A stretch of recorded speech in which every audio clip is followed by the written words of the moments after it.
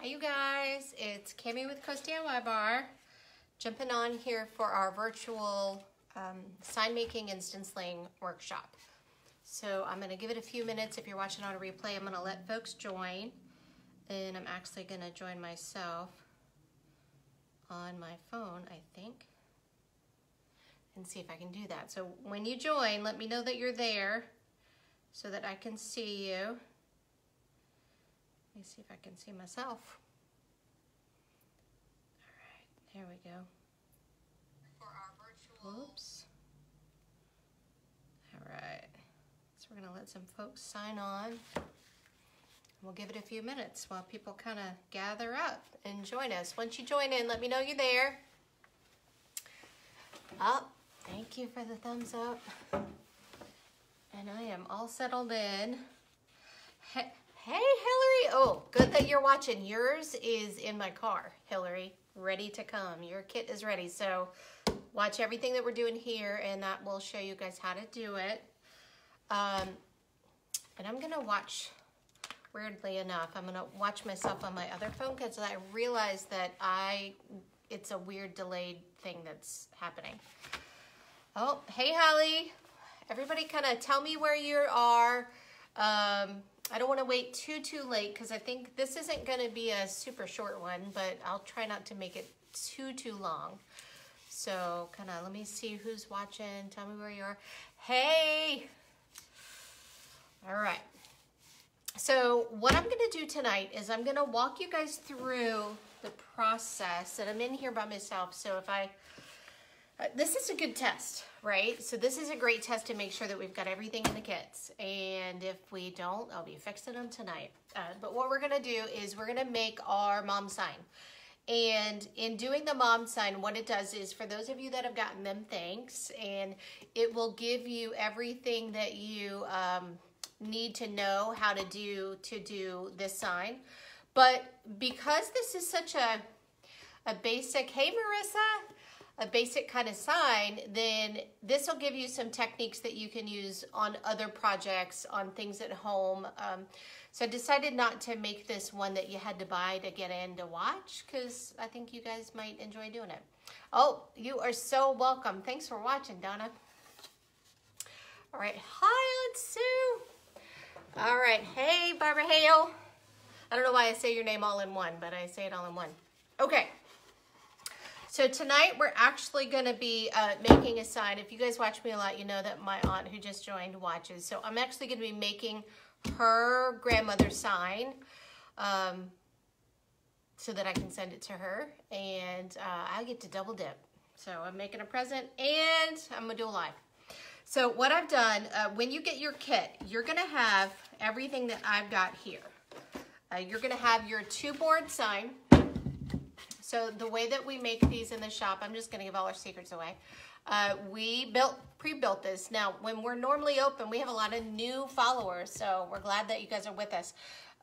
When you come into the shop, you guys, if you watch my last one, I also have new glasses that are bifocal, so I'm still trying to figure out where to look.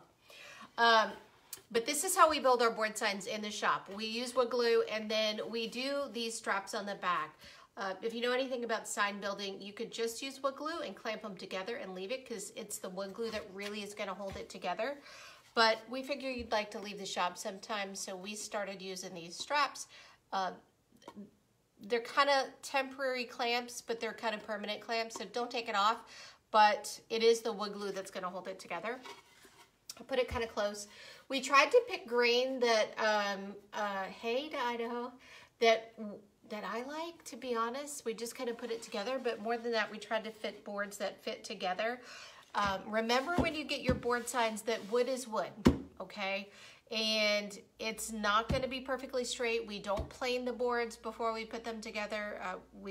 This board sign has a more rustic feel to it. But in your kit, you do have sandpaper. So let's say you want it to be a little bit straighter, a little less rustic on the ends, a little, some of them may have you know, kind of different cut little pieces on the ends. You can fix that with your sandpaper, okay? All right, so I kind of jumped into the kit too soon, but you're gonna have your 2-board sign. This is 7 inches by 19, so I think it's a good size to tuck on a shelf, to put on top of a door. Hey Iris, how are you? Gosh, I haven't talked to you in a little while. So it's a good size sign. And then the next thing you're gonna get is your stencil. And so my aunt goes by BB in Idaho. I call her a Mimi, so you're gonna hear some different things. But we've got her stencil on here, and and apparently all her friends are on here too. And so what we've done, I've already weeded the stencil. So this stencil has its weeding done. That's what we call it when we take out the letter part. And then it also has transfer tape already on it. I'm gonna put this really close, and I purposely created some creases on here so that I could show you what to do with that. Really, what you're not gonna do anything with that. But what we use for transfer tape in the shop here is just clear contact paper, to be honest with you. You could get fancy transfer tape. You could buy the transfer tape from Cricut or Silhouette. I find that those are too strong. I'm gonna be honest with you. I think they're too strong. So, and the reason that I say that is, like, if you'll watch when I apply it and take it on and off, the contact paper, you want it to do its job, which is to help transfer the whole stencil all together in one piece. But if it's too hard to pull back off, then your vinyl can rip up, you can rip the wood. So I do find that the contact paper works really well. If you find that the contact paper itself, sometimes if we're doing like glass etching or something like that, and we're doing something smaller, we sometimes I don't even know what you call it. We stick it on our pants. We take the tape or the contact paper and you stick it on your pants, and it makes it less tacky, okay? So you're gonna get a stencil with your transfer tape on it. I'll walk you through this in a minute. And then you're gonna get your kit. Real quick, what's in your kit? The first thing you have is, in a bag, is gonna be your 3D names or word or saying that you did. Whatever you did, that's gonna go on the top of here. That's gonna be in a baggie, and I'll walk through that when we get to it. Sandpaper, we mentioned. You're gonna have a big foam brush. This is for doing your stain. You're gonna have stain. We're giving you, I'm gonna show you, this is what you get. I will show you when we're done how much is left. There's gonna be a lot left. So we don't want you to get home and not have enough, but we also wanna make sure that you know, you definitely have enough, but you're gonna have more than you need, is what I'm trying to say. You're gonna have sponges, 1 sponge for each color and 1/2 sponge for glue at the end, so you'll see that. You're gonna have the 2 colors that you picked. These are paints. And when you hear some, that's my phone, don't text me now, because I won't answer. So on this one, we've got a navy blue stain, and we're gonna do a gold BB, and we're doing white letters. So that's gonna be the combo that we're gonna do. Helping her turn her living room into a navy colored room. There's a little paint pot of glue. Okay, this is paint tape. I did not know if everybody would have paint tape or some kind of tape that you can use. Do you get to pick your stain color? You do. You get to pick your stain color and your paint color. All of that's part of it. If we had a glitch, I had somebody message me. We've put together about 15 so far, just in the last couple of days. And everything was fine. I got stain colors. I knew that you picked something, and so I knew it was out there.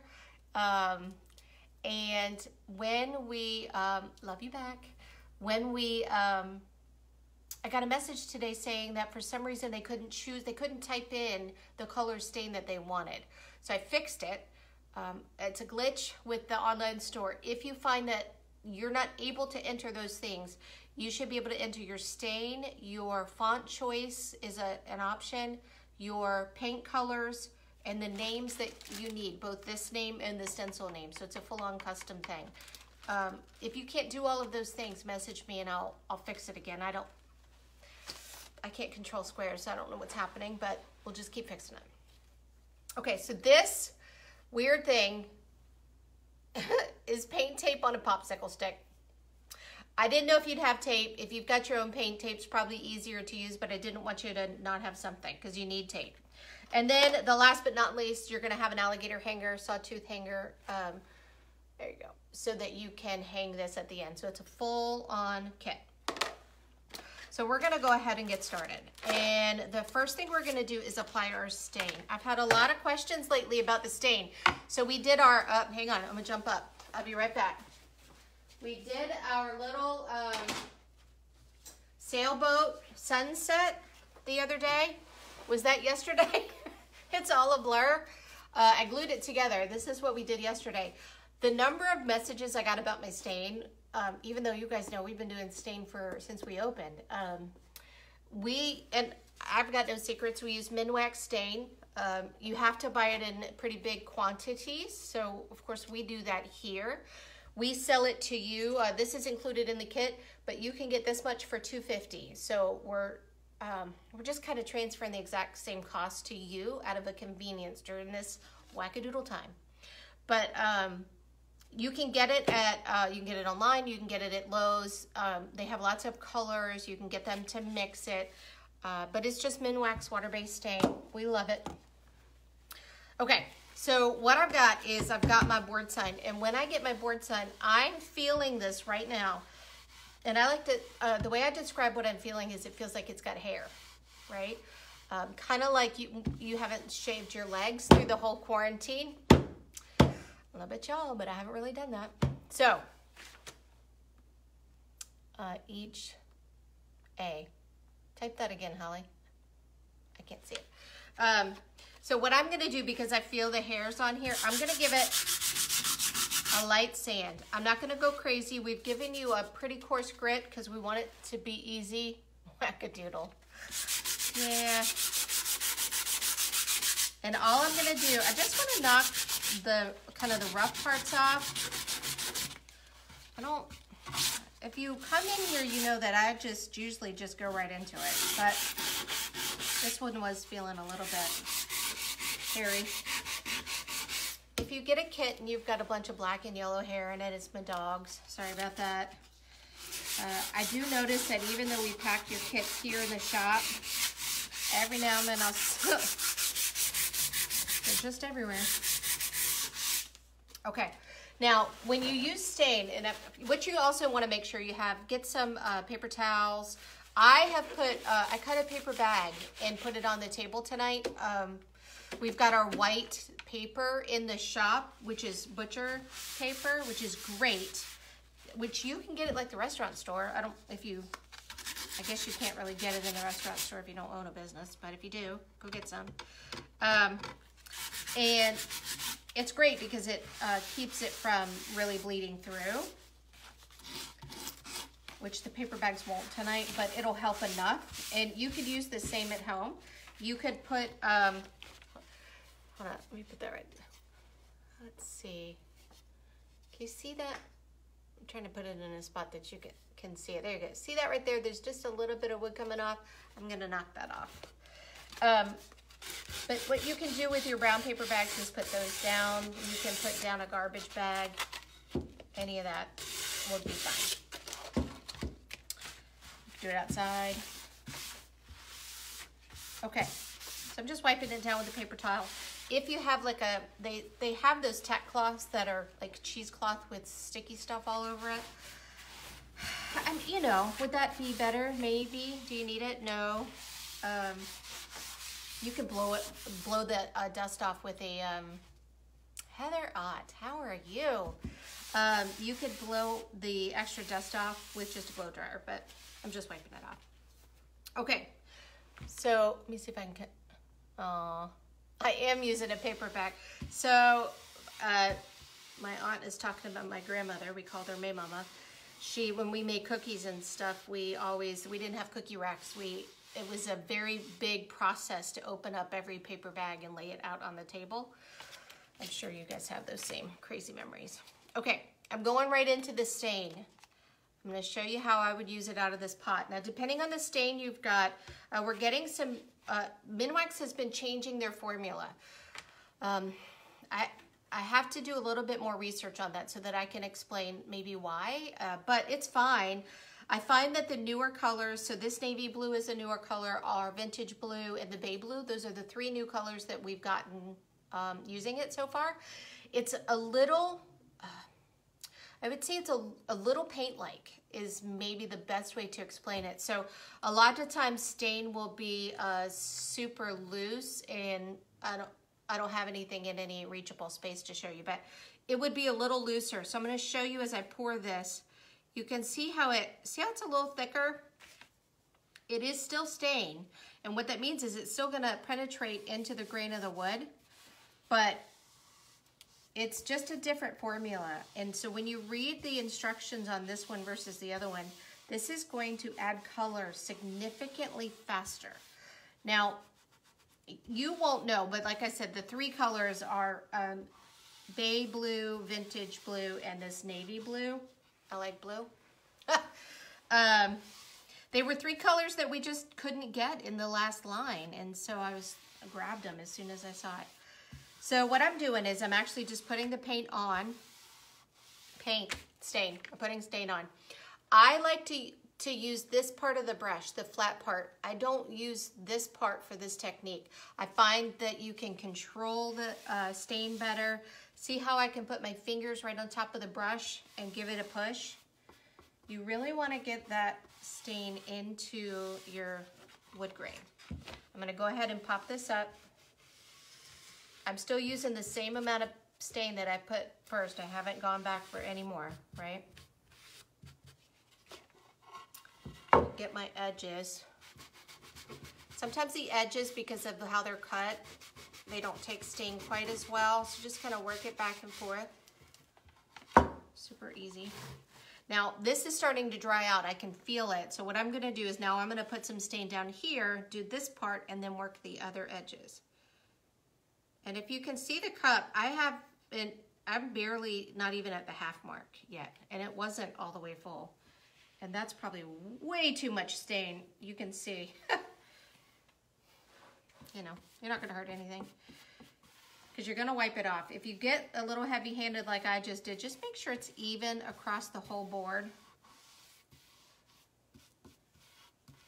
Okay, that's a lot of stain. I went a little heavy, but that's all right. And then I'm going to tip this up. Notice I don't even have any gloves on. And I'm just going to go down this edge. I think because my brush is super wet right now, I'm going to hit this one again because it was feeling really dry.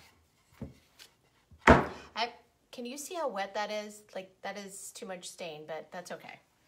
So, like I mentioned before, in the shop we used to tell you wait 3 to 5 minutes and then you wipe it off and then you can blow it dry.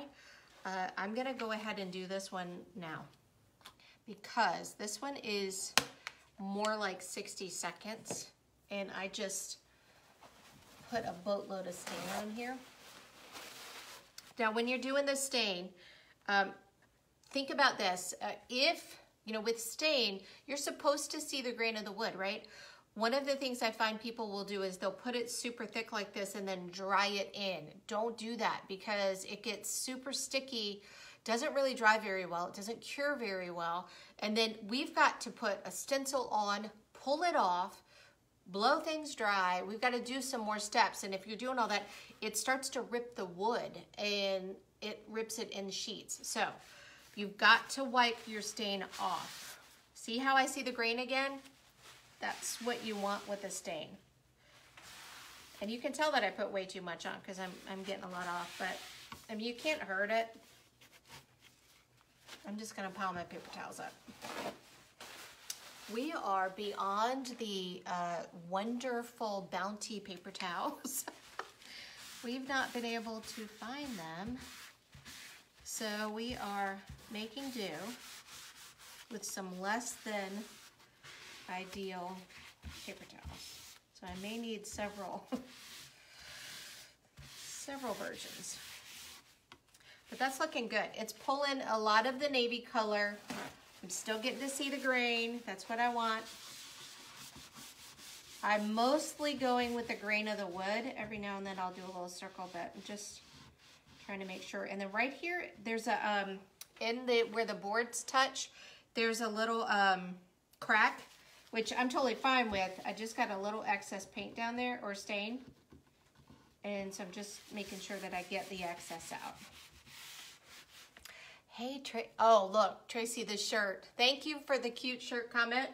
I was supposed to do this at home, and I didn't make it back home. I was literally gonna throw my jammies on and do this with you guys, but that didn't happen, so I just stayed. Okay, so I have wiped this really well. I'm gonna do it one more time. I'm not worried about the edges as much. I'll kind of do a last minute wipe down on those. There's a little crevice spot here. And see how there's very little coming off now? That's what I want. Yeah, this is gonna be, yeah, I like the navy. We had a color consultation earlier. We were gonna do brown, but we decided that we're working her towards a little pops of navy in her, living in her den, so we thought this would be cute. She's putting it on her mantle. All right. So now I'm just doing a fast wipe. I'm less worried about these edges. I just don't want them to look weird and dark. Okay. And you guys, I'm used to doing fast crafts, so this one's gonna be a little bit longer than my normal, so I start saying silly stuff, just, you know, interrupt me, talk amongst yourselves. Oh, Iris, is this your room color? I love this blue. Oh, hey, Rayanne. This is, it's officially called paint stain now. I know, paint stain. This is our new stain. The navy is definitely a color we've been lacking. Okay, so I'm gonna blow this dry in just a second. So everybody go grab a glass of wine or something. I'll chat for a little bit. But one thing I wanna point out, I'm not gonna worry about it now, but these brushes, if you come in the shop, you know we use these forever. So you want to catch these while they're wet. You go rinse this out, rinse it out until it stops running color, and then just set it out to dry. This will last you for a good long time. I'm going to put the hairdryer on though for just a second, okay? Because we're going to move right into putting a stencil on, and I need this dry. So I'm going to have a little cup of coffee, and we'll see how loud this gets.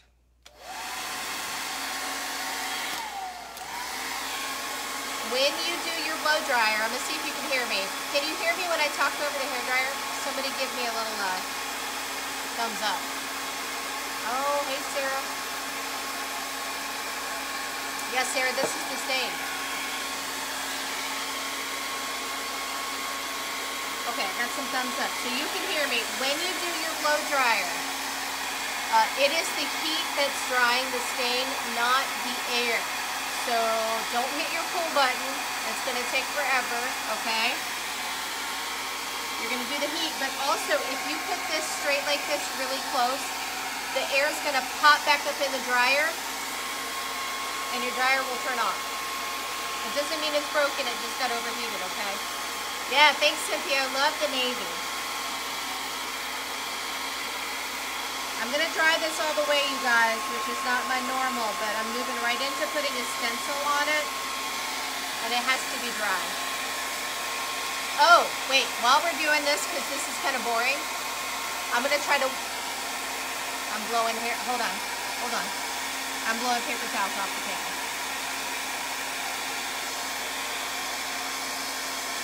Put them on the floor. Okay, I have a new thing coming. Always have a new thing coming, because that's the fun part for me. Is that solid or semi-transparent stain? It is semi-transparent. Because I don't want it solid. I want to see the grain. I've been working for a little bit on making cute little gift basket bucket thingies. Hold on, I'm gonna turn this off for a second so I can show you. I do not have these ready yet, but I put it right here so that I can sneak peek and show you. So Thursday is your delivery day. What time should I expect you? Idaho's far. Look, you guys. I'm making buckets.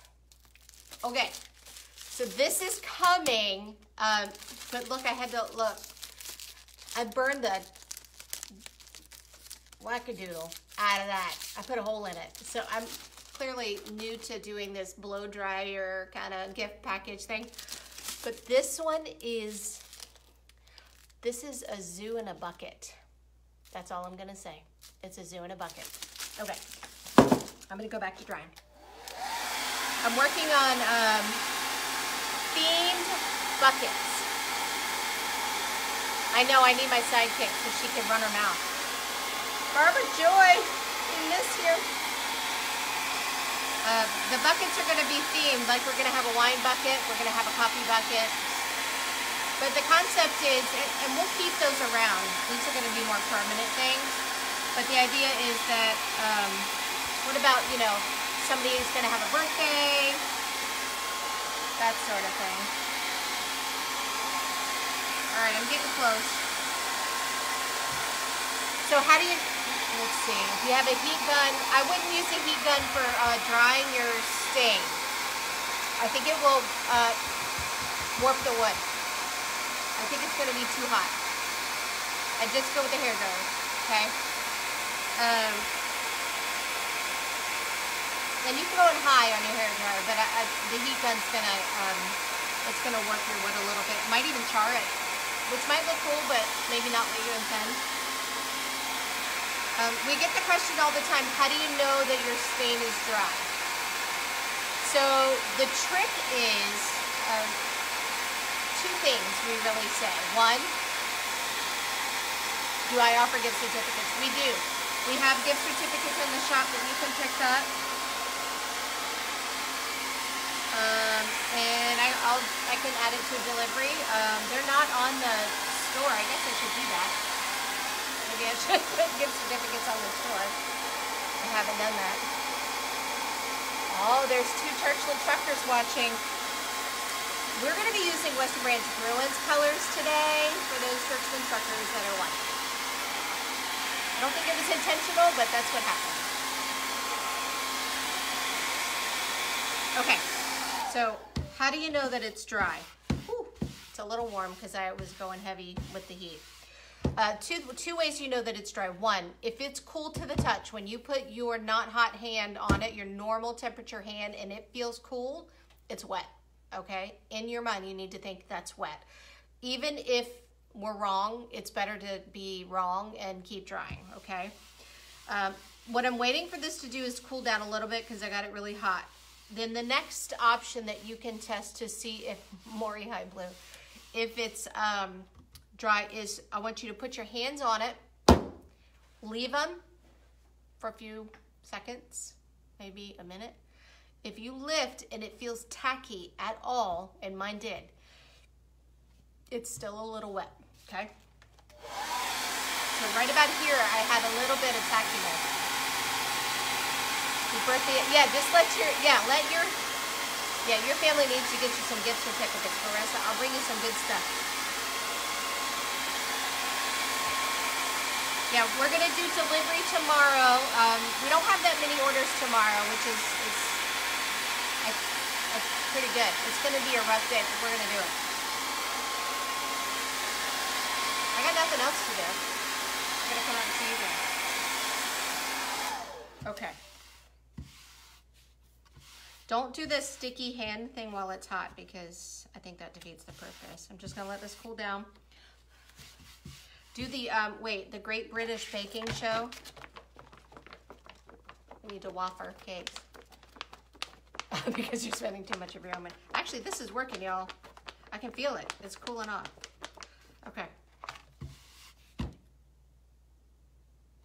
Okay, we're good. Put your hands down. No stick. All right. If you're not in a rush and you just want to be extra sure, do everything that we've just done. And once you get to this point, wait till the next day. You can let it dry overnight. You don't have to if you do the blow dryer, but you can. Okay. So now we're going to learn how to put on big stencils. All right. So it took us a while to figure out a process that we could replicate without causing a lot of stress. So you could pull this off like a sticker and stick it down. But I find personally that the odds of me getting this centered when I do that is like 0, right? 0. So we've come up with a process. Let me talk about the stencil real quick for a second. So your stencil has 3 layers when we send it to you. If you get your stencils elsewhere, if they come with transfer tape, it's going to be the same thing. Your transfer tape might be opaque. You might not be able to see through it, or it might look white and cloudy, right? Kind of like paper. Hey, Lauren. But it's still transfer tape, so don't worry about that. Ours is just clear. So we've got a white paper backing.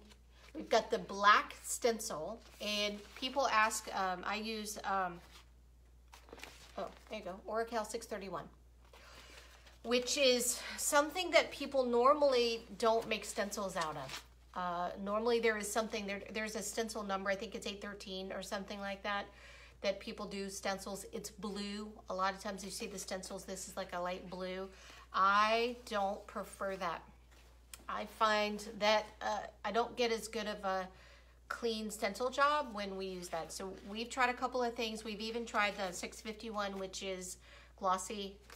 This is a matte version. We don't like that either. So we just keep doing this. I can buy bulk in black and white. We tried white. I can't see the stencil, so that's where we landed. So here's how you're going to put on your stencil. I'm trying to think of the easiest way for me to do this. Let me do a little bit of moving. You got to think about what's comfortable for you. I want you to do what I'm doing. Move things around. Get them where you want them, right? So I'm going to do it this way. I'm going to do it this way. I have to remember I'm on Facebook. Okay. But the first thing I'm going to do is I'm actually going to line it up. Here's your paint tape. If you have real paint tape at home, use your real paint tape. I think this is going to be fine. We're going to test it tonight. If this fails miserably, I'd recommend masking tape, Scotch tape. That would probably work too.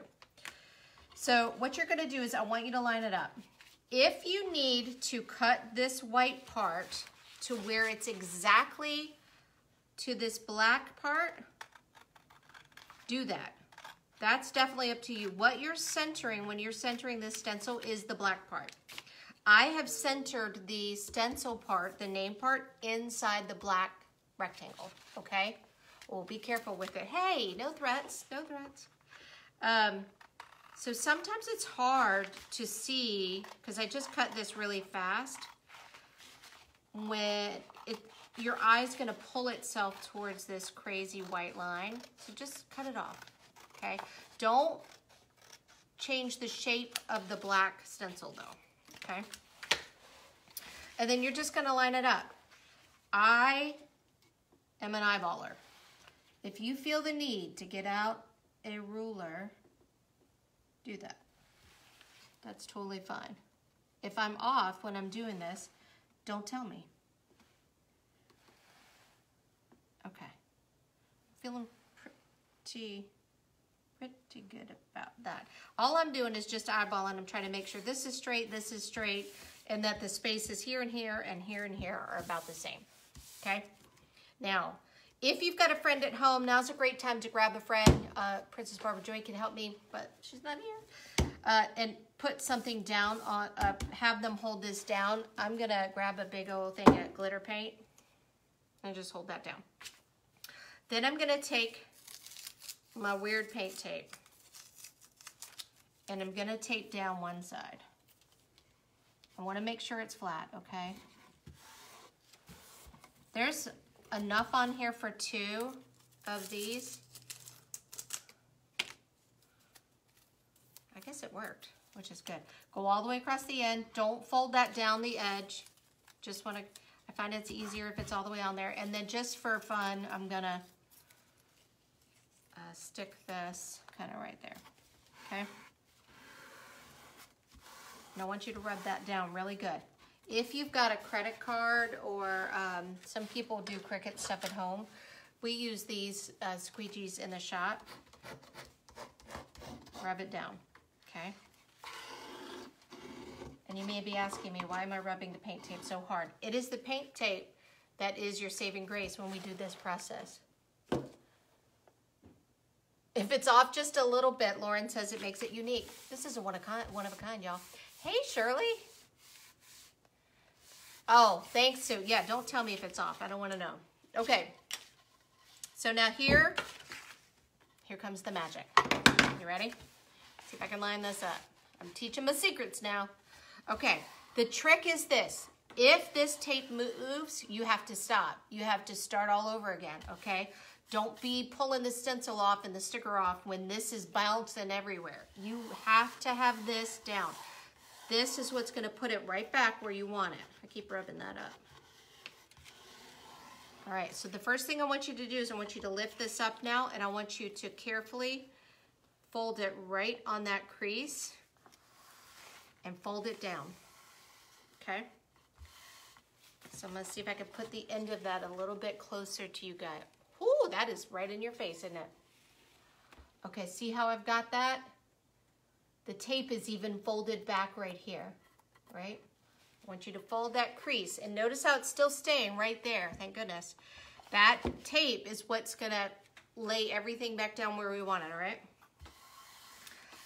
So then you're gonna pull this up. Now, one of the things I did when I put your transfer tape on was I rubbed it really hard with our squeegee.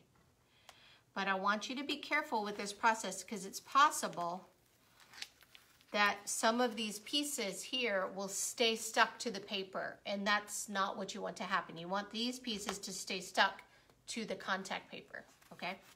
So just watch for that. Oh, look, see, I can't really see this, okay. So see how that's stuck? Let me get this where I can see it and you can see it and we don't cause damage. So what I'm gonna do is I'm gonna push this back down and stick it onto the contact paper. Super simple. And I'm watching this tape because I just saw this tape come back up. So sticking that down, okay? And just be careful with it. And don't panic. Sounds like it's harder than it is. It's not. If you pull in, it pulls a little bit. Kind of pull it from another angle and it'll pull right off. Okay? So now I've got this laying right like this. All I'm gonna do, this is a game changer. I know, this took me way too long to figure this out. I'm gonna lift it and I'm gonna slide it back on. We've done this kind of technique on like huge, like 24 inches, 12 by 24s, like it totally works. If you need to, get a second person, have them hold this stencil up for you. I've been doing this a while, so I'm okay. I'm just gonna hold this up. And now the trick is you wanna make sure that you lay this down so that the stencil goes back in its position. But think of it this way. I'm putting the tape back where the tape was when it was flat. So I'm gonna turn this actually. Y'all can see that side now, right? So I'm gonna do this and I'm gonna push right in the center here, right? I had a little movement on this end, so I'm just gonna lift that. I don't really want that to stick yet. I know this landed perfectly, and then all you have to do is that, once you get it down. Ta-da! It is really this tape. You just gotta make sure that tape gets back down where you want it. Now, when you get it like this, carefully remove your paint tape. You can save this if you want. I'm gonna show you how you can also use your contact paper. We're gonna wanna protect the edges around the stencil, but go ahead and save this unless you have your own paint tape. Yeah, I rubbed that one pretty good. Just kind of hold it down because we haven't really rubbed that stencil down yet. And if you did all of that, and let's say you kind of got halfway going and it felt like it was going crooked, just stop, pull it back up, okay? Bam. All right, so now what you want to do, credit card is probably my recommendation, like your insurance card if it's heavy, something like that. And what you're doing is rubbing this so that the black part, which is the sticker, sticks to your wood. And if you can see, when I do this, the table shakes. I'm giving it a pretty good rub, because what's gonna happen next is I'm gonna take that contact paper off, and the relationship between the contact paper and the vinyl is gonna wanna come up with the contact paper, and we don't want that. Now, while I'm thinking about it, never blow dry your vinyl, okay? Unless you're doing glass. Do not blow dry vinyl on wood, because it will stick really hard. Now, I want to show you one thing. I've got wrinkles in my contact paper. That doesn't matter, because that's coming off, okay? The other thing, if this is yours, it's done, it's waiting for you, but I stole it because I put the contact paper on a little crooked, and so what I did is I went back and put a little piece of pink tape on the bottom as an extender of the contact paper, okay? So just, that needs to stay on if you've got one of those and function like your contact paper, okay? So super simple. Now that I've got that rubbed on, all I'm gonna do is pull this off. If you cannot keep the contact paper, that's no big deal, but I'm gonna show you how you can use it to protect the edges of your wood. Now here's my trick for pulling off the contact paper. You gotta get it started, right? There's no real trick for that, just patience. But then what I want you to do is I want you to keep this flat to the board, okay? Don't pull it like this. If you pull it like this, there's physics involved that I don't understand or want to understand really. But if you pull like this, the vinyl comes up with it. If you pull it flat like this, and I'm gonna use my waist, and I'm just gonna pull this gently to me. It's got a lot of tension, but because I'm pulling it flat, the vinyl is staying down.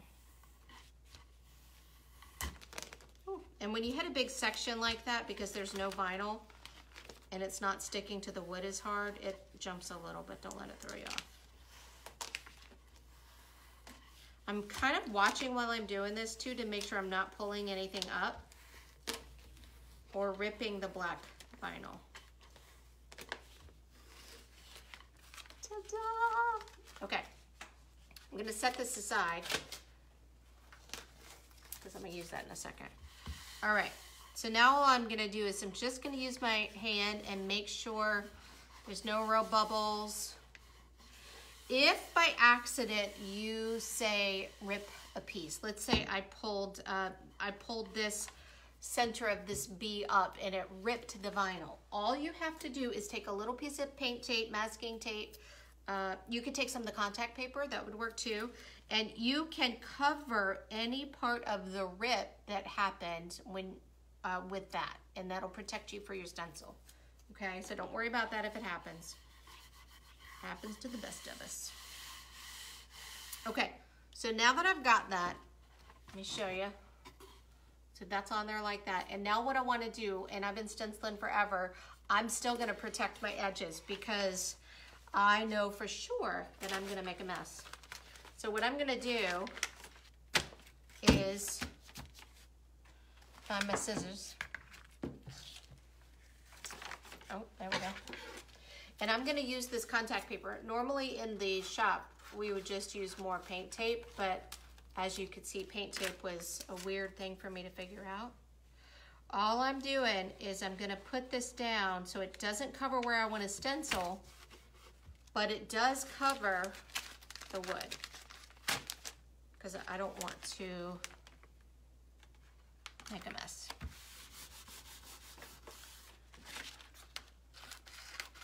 It's not going to be as sticky as like fresh paint tape, so be a little careful with it, but it works. It's going to get you going. It definitely wants to stick to itself. Make sure you're not covering your stencil where you're going to actually be stenciling, but make sure you're overlapping with the edges. I'll show you in a second. So that when we do our stenciling, if we accidentally don't hit right in the middle, it's not going to be a problem. Okay, almost. All right, everybody tell me where you're from. Oh, yeah, thanks, Holly. We have learned every failed issue with stencil application. Trust me. We've been through it all. I think that I have a lot of people when we have people come in and do things in the shop, and people are always, I've had people comment, yay, Chesapeake, that they think that we make things for them. Like, they're in here just, I don't know, having a drink, and we're doing their projects for them. And if you've been in here, you know better. I just think we're pretty good at turning a process around so that people can execute. So, all right. So let me show you real quick up close. I have my stencil on. That's probably good. It's a little shiny, but that'll show you that I've covered every section on the side, okay? Oh, hey, Robin. Oh, Tampa, Florida. Oh, tell Miss Adeline I said hey. Roxana's daughter loves to watch. Hey, Elizabeth. Hampton. Norfolk.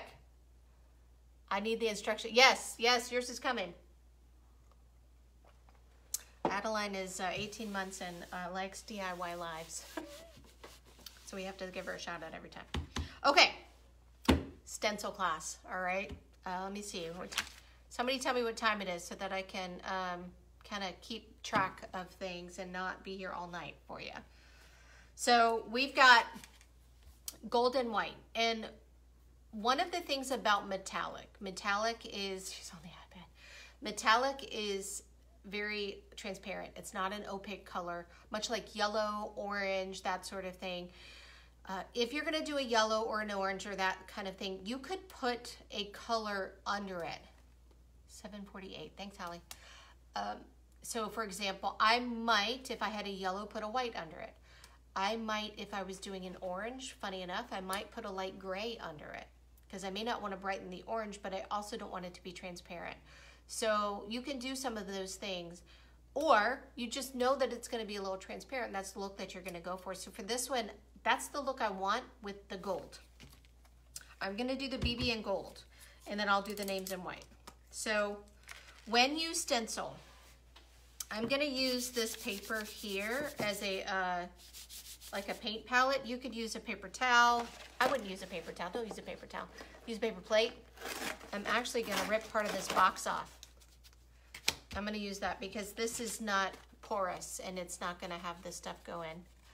Addison watching. Oh, hey, Addison. Yeah, you can't rest. I know you can't rest perfection, but I don't want y'all to have to stare at this mug all night.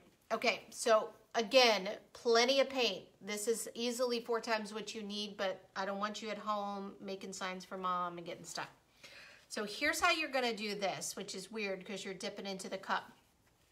I'm gonna teach you like we do in the shop. So if you come in the shop and we do a workshop, we don't do instruction like this. So when we do our DIY workshops, when we're open normally, we literally will give you tools and set you free. And we can not tell you anything if you don't want it. But if you get stuck, we'll watch you. And if you get to the point where you're stenciling or something, we do direct one-on-one tutorials, or we'll grab like 4 or 5 people together. So I'm going to give you the same tutorial. So we use makeup sponges when we do our stenciling. We have seen where people will use the wooden, these smaller versions of these. I find that you can't control the pressure as well, and that's where you end up with a lot of bleeding. So I do like these the best. We've tried a lot of things. When you do it, if you care about your nails, grab some gloves or something because this is going to get messy. But I don't worry about that. So I want you to grab your sponge right about here, about 1/4 of an inch up, and I want you to squeeze it like that. Okay, what I'm trying to do is round the head of the sponge because this is a big old flat rectangle, right? You want to round the head of the sponge so that when you're stenciling, you don't end up with a whole series of rectangles, okay? That's how you prevent that. So then you're going to dip it in, and I'm just kind of getting a good glob on there. And then I want you to get onto your, try to make sure you can see it, onto your paper, and I want you to smush it into your sponge. Smush it way into your sponge. I'm shaking the table, that's how hard. But there you go. See how far up that sponge I got? Pushed it way in there, okay? Now, here's our trick. Well, it's not really our trick, it's just a trick. You've got to have a paper towel or a napkin.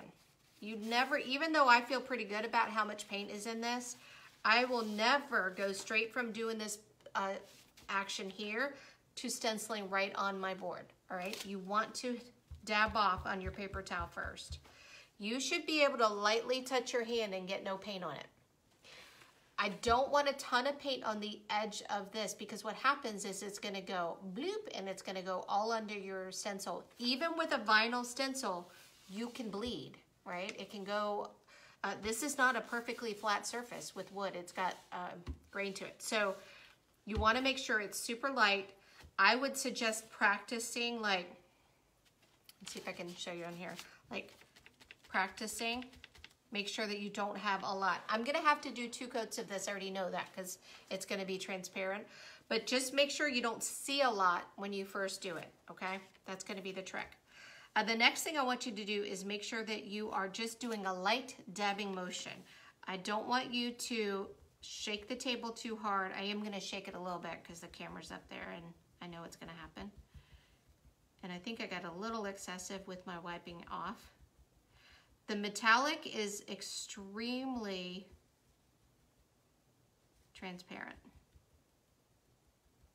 And all you're gonna do is dab. The trick with doing something like this, and I think I pulled most of my color out. I'm gonna do it again. The trick with doing this is thin layers. If it takes you 5 coats, do 5 coats, right? It is much easier to take your time doing the coverage the first time than to try to, that's better, try to clean it up afterwards.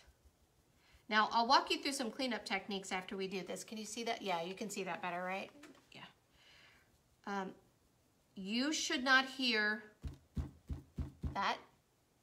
Don't be pouncing on the wood like that. You don't need to do that. Just super soft, spongy motion. If you're doing big designs, your hand's gonna hurt. And you'll notice when you start running out of paint because what starts to happen is it actually starts pulling it back off.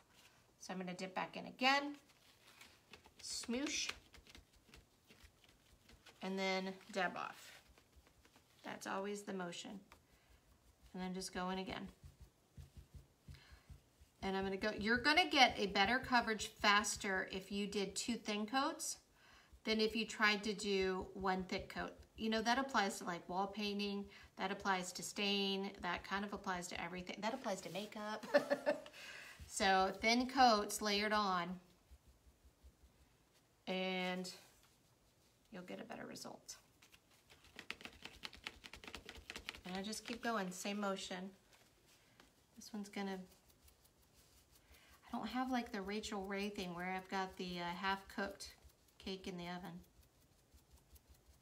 Oh, speaking of cakes, so we are still doing our fox hunt. We're gonna do it till we run out of foxes. We had a little miscommunication on the number of foxes we had needed, so hence the foxes. But we are still doing the fox hunt. If you don't know what that is, we have, right now we've got 2. We're getting ready to add another one this weekend. We have partnered up with a couple of our local businesses, micro, small businesses like we are, just trying to get folks out and learn new businesses, that sort of thing. And we created these cute little kits. Basically, it's just a fox in a bag. And we have a contest going on. If you go purchase something from them and you tell them you're on a fox hunt, you get a fox. Go home, you paint it, and post it, and then tag us, of course tag them in their good food, and then type in the hashtag fox hunt. We are doing a weekly drawing starting this weekend, and we're gonna be giving away a 25% off coupon that you can use for takeout, you can use for a takeout project, or you can hold it and you can use it when we open back up. So all of that is coming. Right now we've got 2 places that we're doing a fox hunt at. One is, the first one that we did was Small Smokehouse and Oysters. They do barbecue. They do all kinds of different things in there, and they are doing curbside takeout. They are right up in Norfolk in Ghent, right off Collie. So they're real close to us. And they're doing the fox hunt. And the second place that we're doing it right now is Jen's Pound Cake. She is right over here in the Palace Shops off of 21st Street in Norfolk. So walking distance from us, really. And she's doing it. So go in there, grab yourself a pound cake, and you can get yourself a fox. So that's coming. Okay. So you just keep doing. I know this is weird to watch me stencil. Is it weird to watch me stencil? I don't know. It's weird for me to feel like I'm stenciling for you. Okay, I'm just gonna keep going. So now that I've gotten to this edge, I've got a good thin coat. I'm gonna start right back on this side. And what you're gonna see very quickly, paint sticks to paint really well. And I should only need 2 coats to get the coverage that I'm looking for. I really want the kids' names to stand out more than this word, so I'm gonna be not going too crazy with this.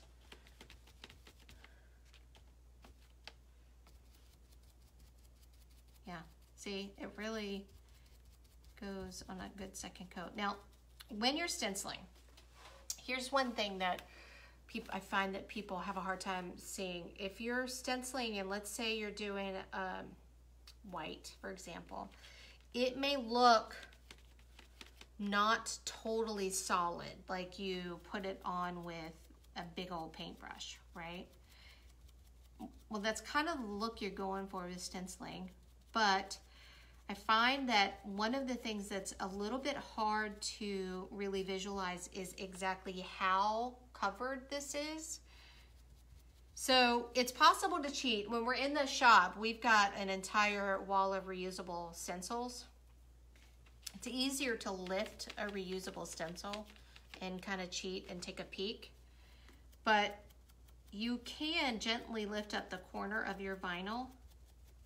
Just make sure you put it back down really good and get a sense for how the coverage, if you're worried about that. So when you go to pull it off, you can just be careful. And if it doesn't look like it's thick enough for you, go ahead and do another coat. But I find that it's generally significantly more coverage than you think it is. It's a little hard to tell when it's in a stencil. So see the difference? The first bee has 2 coats. The second bee has 1 coat. So huge difference, right? So I'm gonna put my second coat on these, and I'm just still using the same old sponge. The longer you stencil, the more you can get a feel for how saturated the sponge is. Sometimes when it gets overly saturated and you get tired, because it's a lot of work to do big stencils, you might get a little bit heavy-handed. And when you've got a little excess paint in it, heavy-handed and excess paint equals bleeding. So just stay vigilant. Okay. And one more. And I still have over half of this gold left.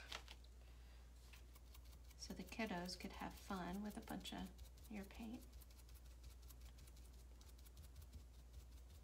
And I also find kids stencil really well, so you could get them involved. They have a light touch, much lighter than us big old adults. And their hands are little. Okay. So that's all I'm gonna do. I'm not gonna go for a 3rd coat because the look I'm going for is a more soft look, but you could. What I'm doing now is just looking for little bare spots. The metallic in my LED lights is pretty good. I can mostly see.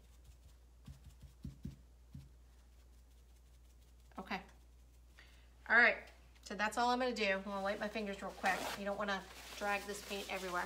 So now here's the other trick I want you to do. Do not let this dry with the stencil on, okay? That's tip number 52. I should keep count. You're gonna pull it right away. You wanna pull it while your paint is wet. Think about this like pulling a Band-Aid off and like a scab. It's kind of gross. But if your scab is dry and you pull it, it's gonna possibly rip things. And what'll happen is the paint on the wood and the paint on the stencil will become one dry piece of paint. And then when you pull it and you're pulling the vinyl, the paint on the vinyl will hold on to the paint on the wood. Okay, so it's all gonna come up. So you need to pull it when it's wet, and you can just pull it. I always say rip it like a Band-Aid. So I'm just gonna pull all this off, stick it to the table. Now, one of the things that we have in here that you don't have at home is a pick to get into the center parts of your stencil, and I'll explain that in just a second. Notice how I'm just ripping it? I'm not too concerned about if I could get a hold of it.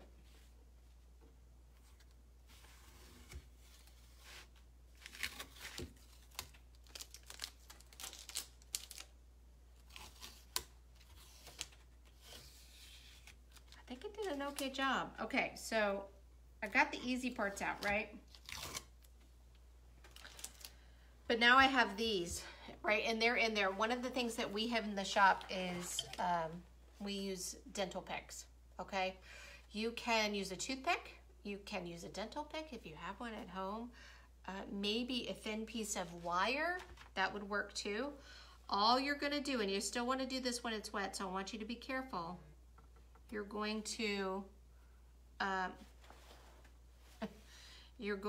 stick your, just pull it up just a little bit so that you can grab it and just pull. And that's it. Ideally, you don't scratch your paint when you do this, your stain or your stencil paint. If it happens, I'll show you some techniques to fix things that could happen. Just take your time with it.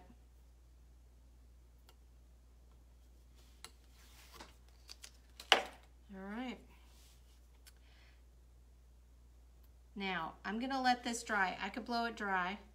That would work. And I may have to when we get back to it, but I'm gonna move on to the names. And I'm gonna let this dry on its own, but I want you to just see.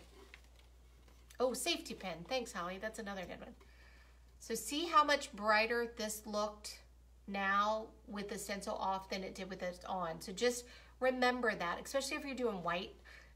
White will tend to look like it's mottled or it's not an even coat. And especially if you like a rustic look, you'd be really surprised that even when it's mottled like that, it looks really cute. All right, so safety pin, toothpick, little old piece of wire, oh, earring, right? That would totally, anything that can get up under that edge, all right? I'm gonna set this aside, but a couple of things that you can do if this messes up. Here's my first overall tip. If you have a ton of bleeding,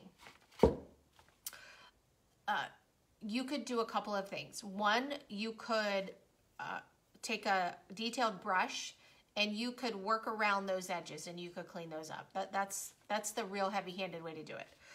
What we generally recommend in the shop when it gets bleedy and the edges aren't crisp is we say it's time to like a rustic look.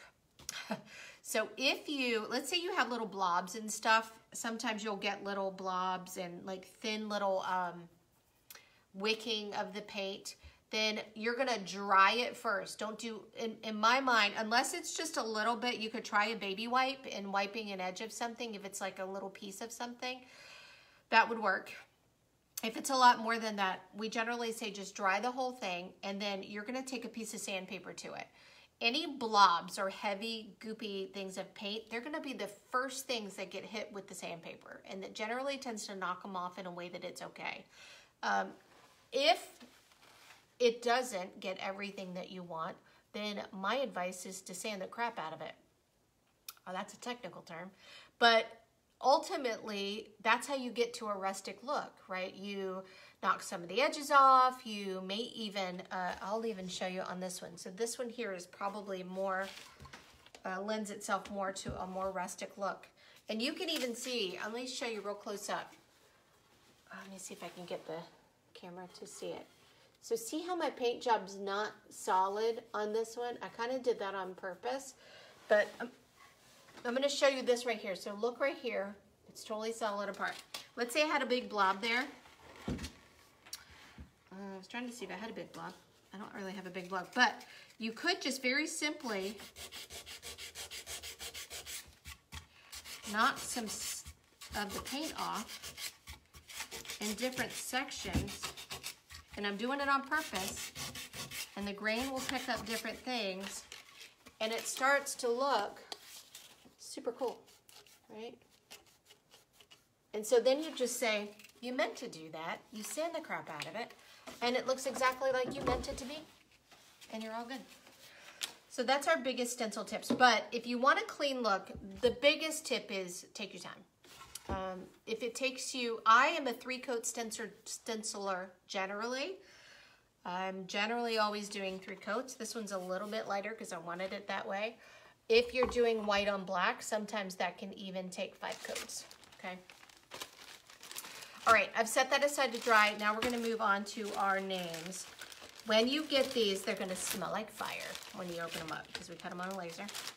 And I purposefully did not use wood for these names. These are actually going to be cut in your kits out of MDF or pressed wood board. They all still have the centers in them, but they come right out. And the reason that I did that, you know, wood is can warp. And I wanted to make sure that when you got these, they were going to stay straight across the thing.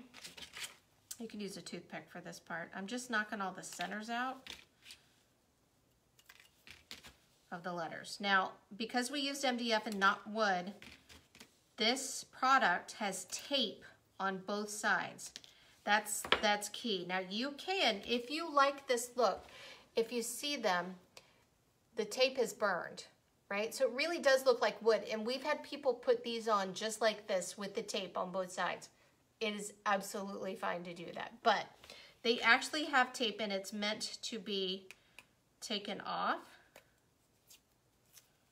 And I probably should have done this part before I got us on here. So I think for the purposes of this video, I will not do all of them. But if you see the difference, you even have 2 R's sort of together. So this is with the paper on, and this is with the paper off. So see how it looks like MDF pressed board? And that's kind of the look that I was hoping to give you. It gives you a real, and it's thicker. It gives you a very substantial raised look, and that's what I wanted you to have. Let's see, I'm gonna start with, there's 3 kids' names in here. Oscar, Victoria, and Alex. And I just want to make sure, I'm going to start with Victoria's in the middle because she's the middle. All right. And I really don't want you to watch me do this the whole time. So I'm going to show you how to paint them.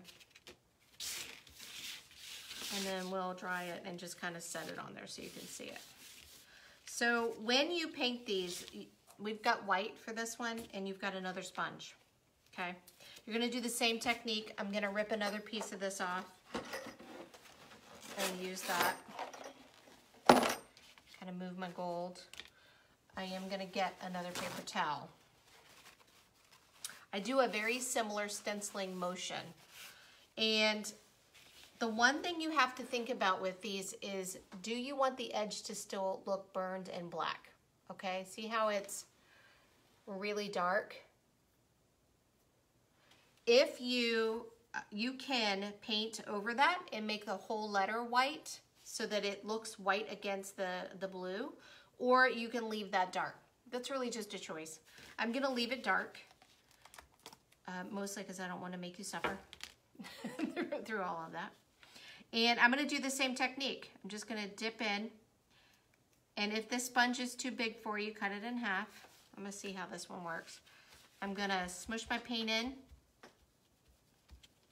and then I'm definitely gonna dab off. Now, here's the thing with these. When you do the sponge, I'm gonna actually show you on the popsicle stick. I think this will work. See how it goes down over the edges? A little bit, even when I just barely touch it.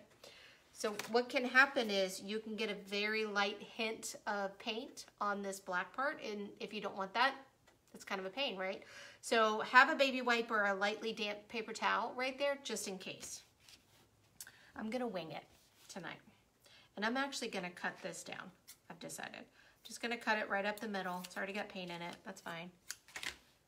And then all I'm gonna do is dab, just like I do the stencil. So it's a lot smaller, and I'm just gonna go super light. I'm gonna do this in coats because I don't really want it to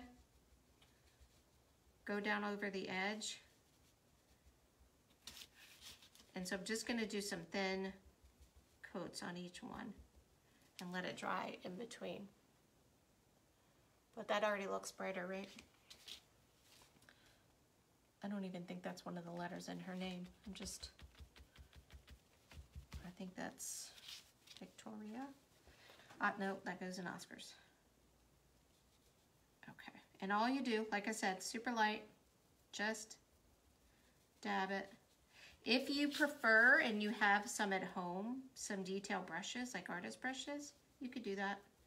People use those in the shop. I'm not that comfortable controlling an artist brush.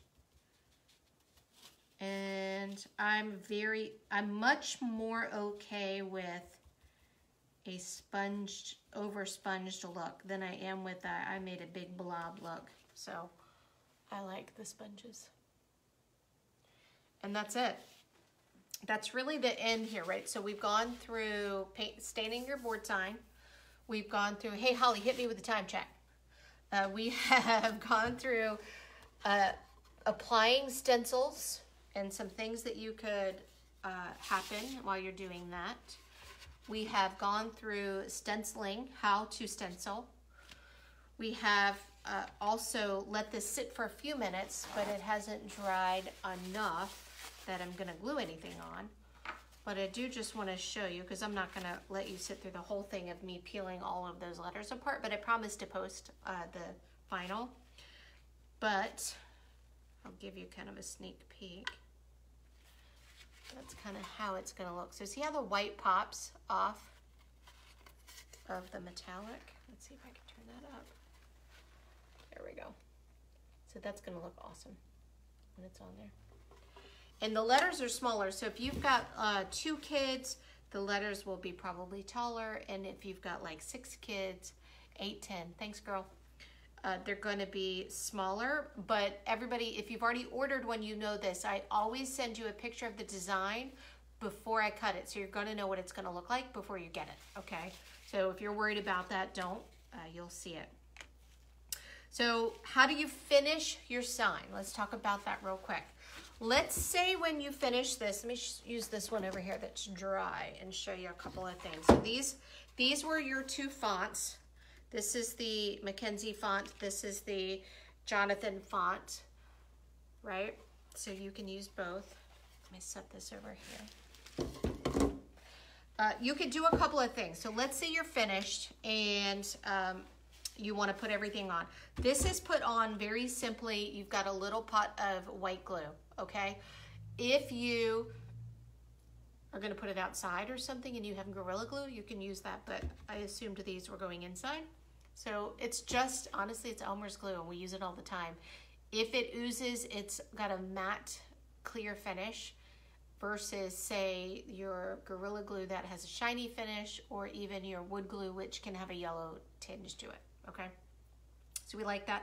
All you're gonna do is pull this up, and we've given you a tiny little sponge. You're just gonna dip your sponge in, Don't go crazy on the glue, and then you literally just kind of sponge it on the back, glue it down, okay? If you feel like it needs to be weighted because, say, your boards are a little bumpy, put something flat maybe first, and then something heavy on top, so it'll stay there. But once you do that, then you can think about a couple of things. So on that blue sign, I could do my edges in white or gold, right? I could do some pops of color.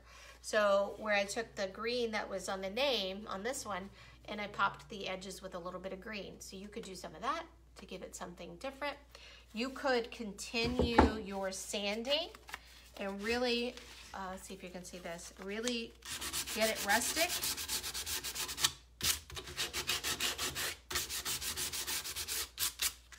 So see how I knocked all of that stain off of that corner? Right?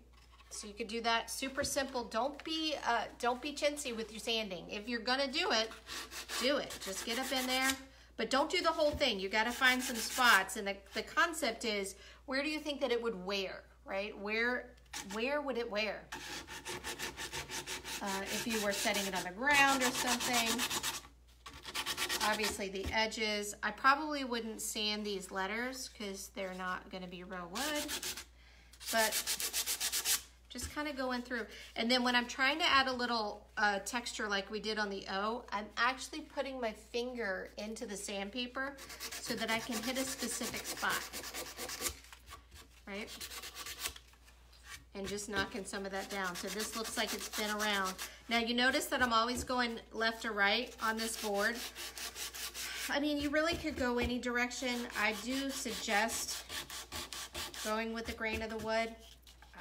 You know, is anybody gonna sue you if you go all different directions? No. I find that if you start to do that, it looks less aged and more like plaster, kind of. So it just has a different effect. Not a bad effect, just different.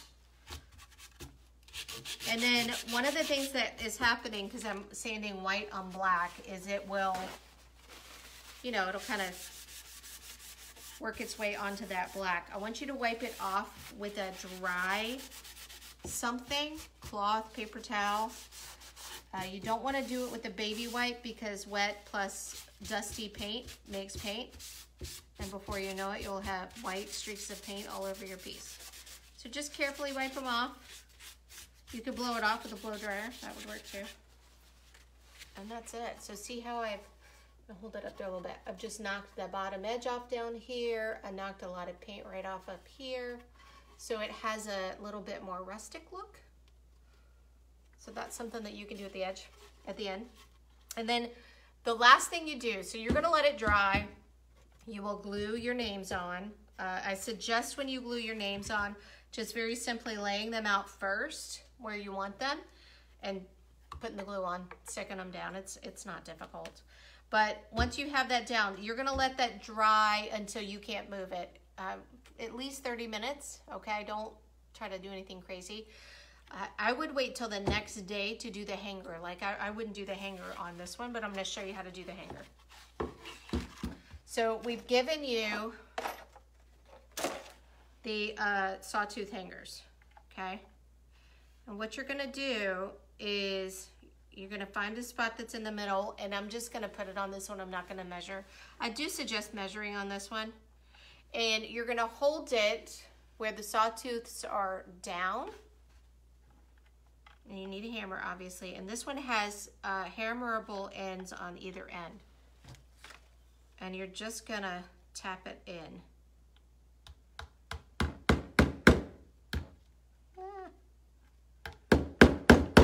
Just be, something fell. Just be careful with that. And I think what we're gonna do now that I'm seeing this design, we're gonna give you 2 of these because I think you need 2. Look what's happening, it's going right there. So put it here. I'll make sure you have 2.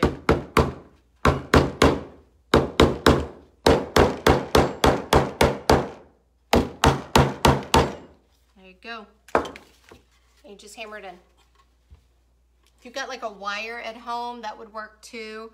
Command strips, you could put 2 command strips or 3 on this. It's not that heavy of a sign, so command strips would work, or you just lean it. up on your fireplace. You don't have to put the hanger on it. Okay, I think I stayed within my hour and a half. That was much longer than I was thinking that I was going to get people to stay. So thanks for staying. I'm trying to think, any questions that you have, you are more than welcome to message me. But I think we've covered everything. It's a fairly simple process. I think the hardest part just might be doing the little stencil application. Just take your time with that. It's no big deal. And remember, this is a present from you. It's a gift. It's a DIY. It's beautiful because you're making it yourself. And I think that's amazing. You're going to get some really good results. Everybody making things has been amazing. Thanks, Andrea. Oh, girl, thank you. All right, I promise to finish peeling all the letters. Next time I do something with these, I'll pre-peel so that you don't have to watch me peel them. This does take a little bit, so it'd probably be a good 20 minutes. We don't want to do that. And then I will apply the letters, and then I will post it for you so that you actually can see. To be or not to be? Okay, somebody tell me that's clever. Okay, anyway. All right, that's it. I am good. I want you guys to go do our fox hunt. Go get some barbecue at Smalls Barbecue, and I want you to go to Jen's Pound Cake, buy some pound cake. I'm in the process of working with Jen. We may be adding pound cake to our delivery because everybody needs DIY and dessert, right? So stay tuned for that. That's going to be coming. And if you have any ideas, we're going to keep them coming. I've got more coming, and they're all in the pipeline. Hey to the long cousins. Yep. Oh, thanks, Iris. And if you guys ever just want to watch me do something crazy or want me to make something and do it on live, you just let me know. Okay? I'm happy to do that.